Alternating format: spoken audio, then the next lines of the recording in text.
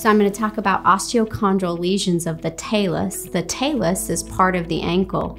The talus is a rather interesting bone in our body in the sense that it is 60% covered by articular cartilage. It is the most important part of the articulation of the ankle in the sense that it allows you to sort of move the ankle up and down in coordinates with the tibia and the fibula. Because ankle sprains are one of the most common injuries, talus osteochondral lesions can often happen during this situation. However, we are not quite sure as to why talus osteochondral lesions happen. If you dive into the word osteochondral lesion, it means osteo, bone, and chondral, cartilage. And what that implies is that when you have the injury, a piece of both bone and cartilage from the talus can break off, fragment, or even just fissure or crack. We usually see this in traumatic instances, but it's also common in adolescence, and I would say about 6% of ankle sprains actually can have an osteochondral lesion. So while you may think you just have an ankle sprain and can walk it off or rehabilitate it, if you continue to have symptoms that haven't improved after physical therapy or just regular rest, ice, and elevation, you may have what's called this osteochondral lesion of the talus.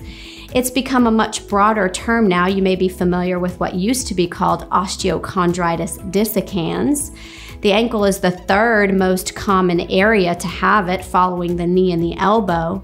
But we've sort of broadened the term to include anything that includes the bone and the cartilage of the talus, and that's why osteochondritis dissecans is still used, but now we're more accepting of the word osteochondral lesion of the talus to incorporate and to encompass everything that could potentially happen to the cartilage and the bone.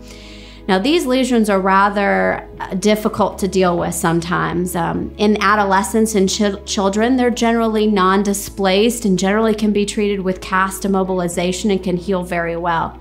However, in older people, especially adults that have high activity or repetitive injury or have an acute trauma that may have caused it, these lesions can be rather difficult to treat. There are two types of lesions to generally think of these. One would be contained and one would be uncontained.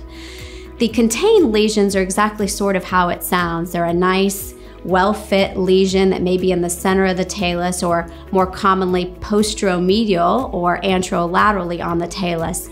They have a good surrounding bone around it and wall, so they're nice and contained. Uncontained is exactly how it sounds. It sort of spills out or may involve the shoulder of the talus where it curves around its edges. There is no supporting structure or wall, so it's a little bit more difficult to treat. The way we treat these is always non-operatively first. You try to get it to heal by cast immobilization, do some rehabilitation. But if that fails, usually we require more advanced imaging like MRI or CT scan to further delineate exactly the location, the type of bone that's involved, and also the size of the lesion. The size is a big predictor and the location of how we treat these lesions. And this is where you can get into the idea of arthroscopy or even potentially an open sort of treatment that may be required.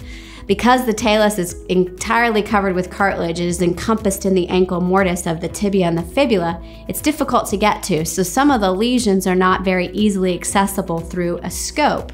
If that's the case, you have to actually cut the malleoli to get to the area. Generally speaking, if it's under about 15 millimeters squared, the lesion can be treated with microfracture. It's where we make small fractures in the bone to hopefully create new cartilage. This cartilage isn't the same cartilage you were born with, but it is adding some sort of covering to the bone so there's not this raw surface that's present. Now, the bigger lesions, or the ones that are uncontained, are a little bit more difficult to treat and require sometimes cartilage transplants, or what's called an osteochondral allograft. This is a very technically demanding procedure and also carries a smaller success rate than potentially the microfracture would. You're actually physically taking either allograft cartilage cells or taking someone else's bone and cartilage, their talus, and transplanting it to replace your bad area or your lesion. So as you can imagine, this one requires much longer recovery, a prolonged amount of time of being off of it. And it also, because it's foreign tissue, can sometimes carry a risk of not healing. Generally speaking though, osteochondritis dissecans or osteochondral lesions of the talus will present with some mechanical symptoms. Because that surface is irregular, you get popping and locking and clicking and sort of this recurrent swelling that may happen with activity.